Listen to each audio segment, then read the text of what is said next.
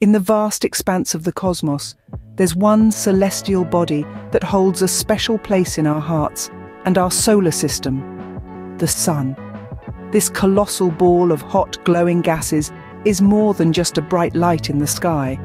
It's the lifeblood of our planet, the engine of our ecosystem, and the cornerstone of all life as we know it. The Sun, our closest star, is a magnificent fusion reactor, relentlessly converting hydrogen into helium. This process, known as nuclear fusion, releases a tremendous amount of energy which we perceive as sunlight. An energy so powerful it fuels life, drives the climate and weather, and influences the rhythm of all life on Earth. But there's more to the Sun than meets the eye.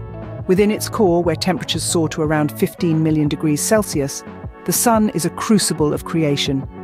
Every second it converts about 600 million tons of hydrogen into helium, releasing energy in the form of light and heat. This energy